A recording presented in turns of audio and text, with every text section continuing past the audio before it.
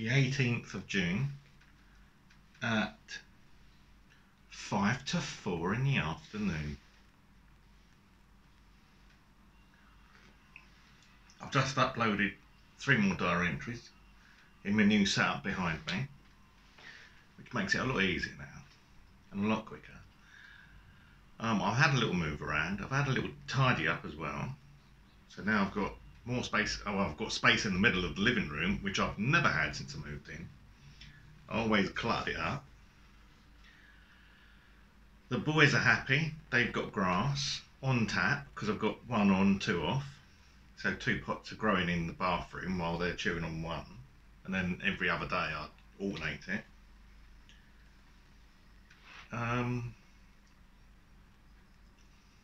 Still -4 on the mental health front. Sorry, I've not had a shave. I've been busy doing things around the house.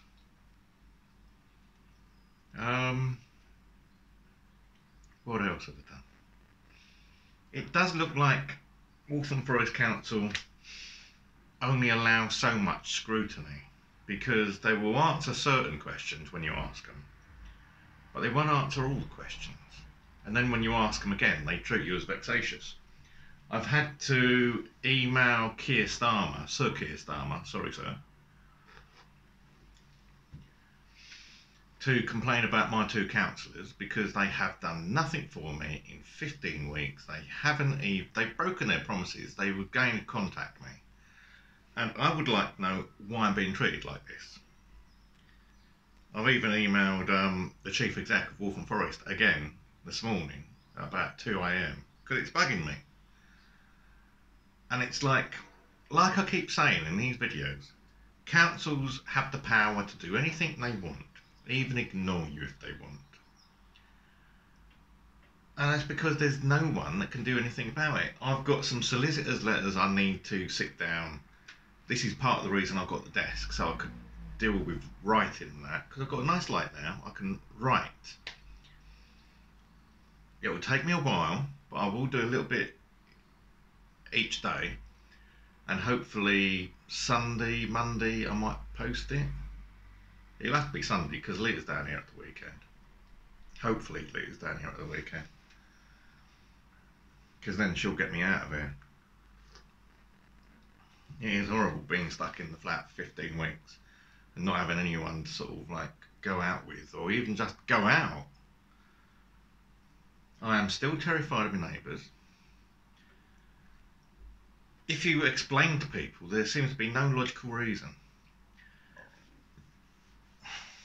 But I am, because I'm by myself and they're not, and they've easily got enough people to do damage to me.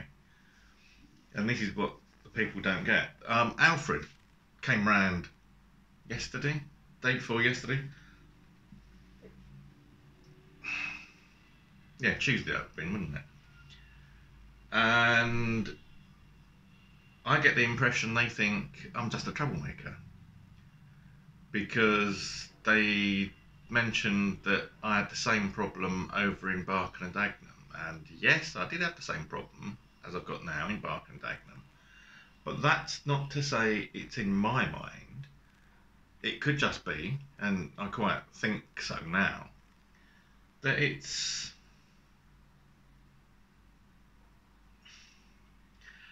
a council endemic problem, because there's no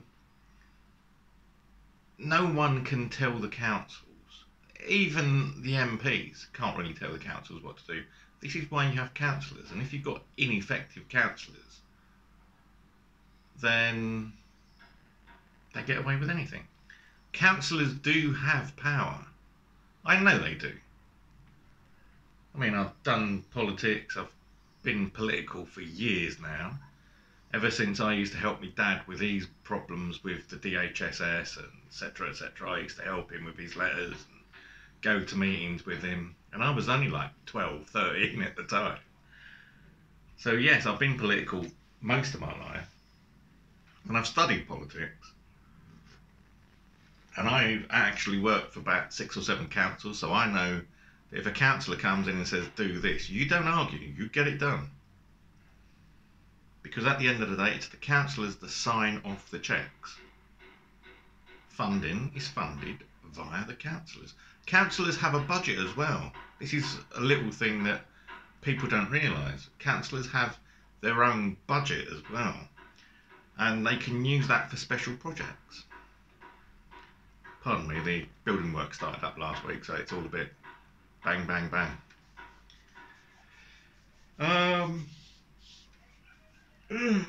I finally forced myself to do some laundry today.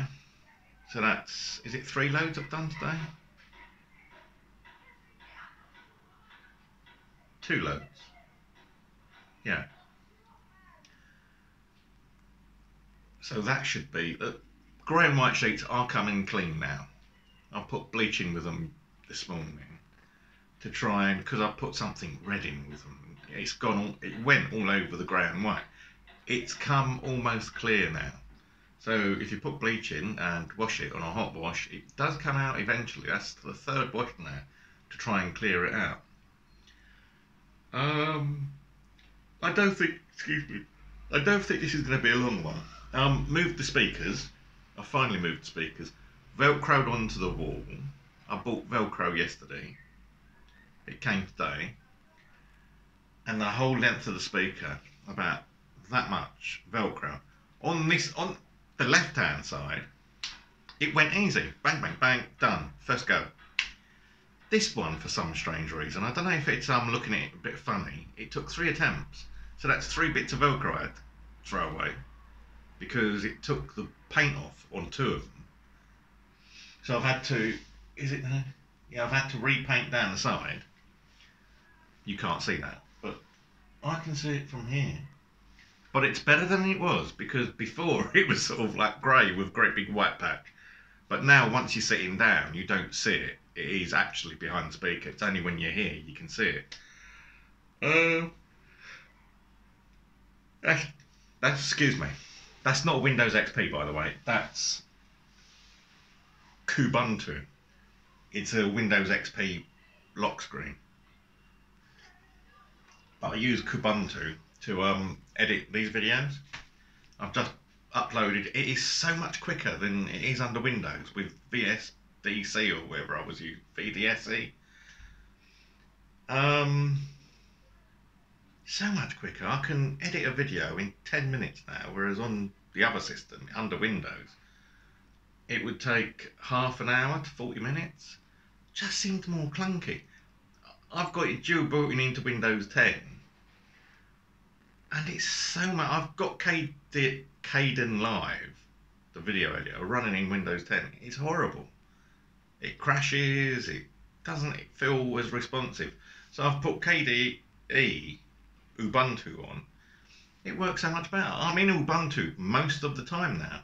I only go into Windows when I need to use Office more than anything else. If I can get Wine to run Office, then that would be good. But it's the latest version of Office and it's not quite up there yet. So I've just waited. Oh, excuse me. It's been a tiring week because I've had screaming kids outside my window all day, which puts me nerves on edge. I don't mind kids playing, but they're not even from my block and they're sitting outside my windows. I finally got through to them yesterday. I had a word with them. Twice now I've said, you're not from my block, why are you sitting outside my window? But it seems to have moved them on. Admittedly, it was raining this morning and it's only just cleared up now. But I've not had any kids since I told them yesterday. Building work, you know, has to be done. I can put up with it. It can be a bit blooming annoying. But not as annoying as screaming high-pitched children's voices. It's that squeaky sort of nails on the blackboard thing for me. And to think, I was Santa Claus last Christmas. God dear. The anti-Santa I called myself. Anyway, I'm going to chill for a bit. We've got the coronavirus thing coming up in about an hour. We had 200 and Oh, excuse me. We had 240 dead-ish yesterday. I keep watching for that curve at the end of the line, because it's funny how they don't, as the coronavirus progresses, they just keep adding to the graph. They don't move the graph along, so you're getting, the end bit is scaled down in effect. So to see a rise in numbers, if you don't scale it up, it could be like 200, 300, 400 before you even start seeing a rise. At the moment, the politicians are avoiding saying, well, it's still a downward trend. I don't think it's a downward trend. On a 7-day rolling average, I don't think it's a downward trend. But it's weird having a living room, changing the subject totally, sorry about this. It's weird having a living room with a gap in the middle and small side tables. But the boys seem to like it. They've got room. They've got room to play, which was my intentions, because they were running around and they had to stop because there was a big table in the middle. Now they can run to their heart's content and they get all the exercise they want. Hello, Caspi. That's the only drawback with being here. You don't see the cats. They're just mulling around my feet. Merlin's over there on his chair. Caspi's just flopped down in front of me. And Tabs is sitting behind the bedroom door. Strange child. Anyway, my clock's working. Self-built. Soldering skills are pretty good now. They were pretty good before. But it's just I've not practiced in 35 odd years. And it does, yeah, I can see the point of why you have different soldering points, different soldering tips. I've got a set of 5. And I'm constantly changing them, depending on, like, I've got surface mount, SMD, surface mount something or other. And you need a fine point for that to, you know, complete it. Whereas with this project, I didn't really need a conical point, I just had a chisel tip, and that works fine for me for most times. I'm still playing about with the temperature though. Not too sure about the temperature. I might have a little play in a moment. See if I can get that working. Then tomorrow, I'm not going to do the shoe cabinet thing today. Tomorrow I'm going to do the shoe cabinet and then try and get that returned. Hopefully Sir Keir Starmer will reply to me sometime next week, fingers crossed, because something needs to be done. I'm sorry, but I haven't done anything wrong and no one's saying anything to me.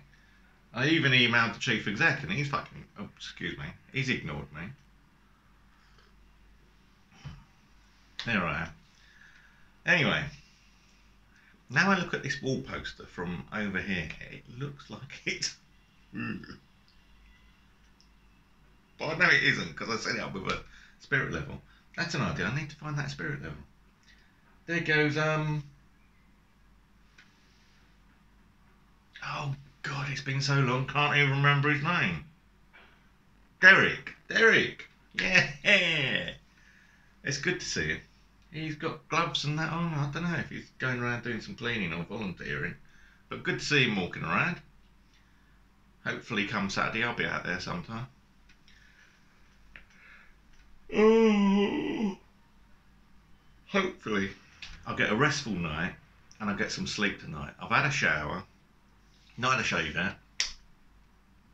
I'm going to sort my rubbish out for tonight. I think I'll put all cardboard in bags and that. Should be 2 bags, I think. And I'll put that out tonight. Since I can't get out to throw the rubbish away myself, I'm not keeping it in the flat. So I'll do that tonight. Thankfully I've only used 1 actual bag. There's another one coming out, so it's 2 actual bags of rubbish. The rest of it is just cardboard. Because me and the boys don't make much mess normally. But if me and Lita are going shopping at the weekend, I must remember to get some decent blooming bags. Because the ones I've got are thin as paper, they really are. And I do have a tendency to overfill stuff. I've even got boxes in the bottom of the bag, on the bottom of the kitchen bin. so I don't fill the bag all the way up. So I just have to gently lift it, and there should be room at the top to tie it. But I overfill it still. Anyway, I think that will do for today's one.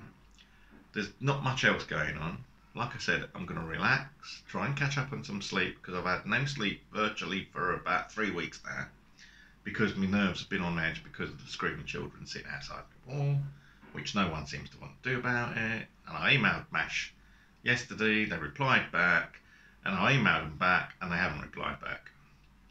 So, like I say, the council don't want to answer questions, they just want to tell you what to do. They told me to call the police. Doesn't seem right to call the police about kids misbehaving. I asked them about creating a nuisance, which is my problem. They are creating a nuisance. And they never answered me on that, or what regular supervision means. Regular? Once a year? Once a minute? What's regular? Council haven't answered me on that one. This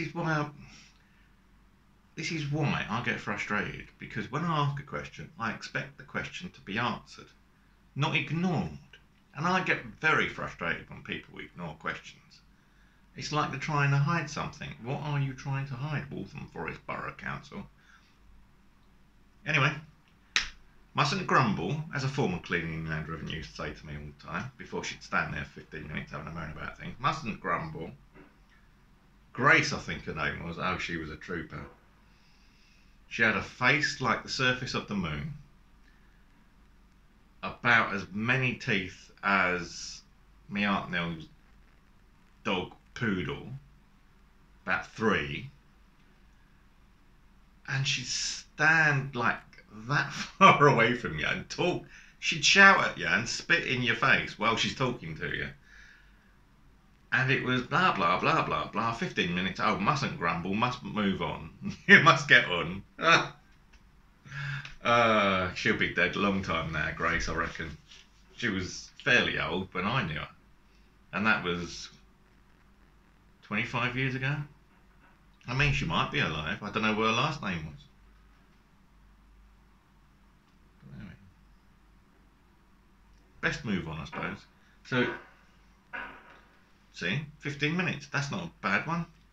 Before I carry on meandering off target, thank you. Like, subscribe. Don't like. Leave me a comment. Tell me what I'm going wrong. Tell me what I'm doing good. Tell me what I'm not doing good. I'm glad to see I'm closing down. I'm glad to see I'm not the only one meandering on these videos, because I've watched another couple of YouTubers, boat tubers as they call them, because they're narrowboat tubers. Zena and Sasha. I'm waiting for Sasha's live stream. She's supposed to be having a live stream today. Oh, exciting stuff. Not sure when she holds her live streams though. And on my YouTube, some of these boat tubers are coming up as made for children, and then you can't get notifications. But I don't think they believe me, because I've told them and they say no, I didn't know there was a problem. Anyway, love you and leave you. Thank you for watching. Till later. Goodbye.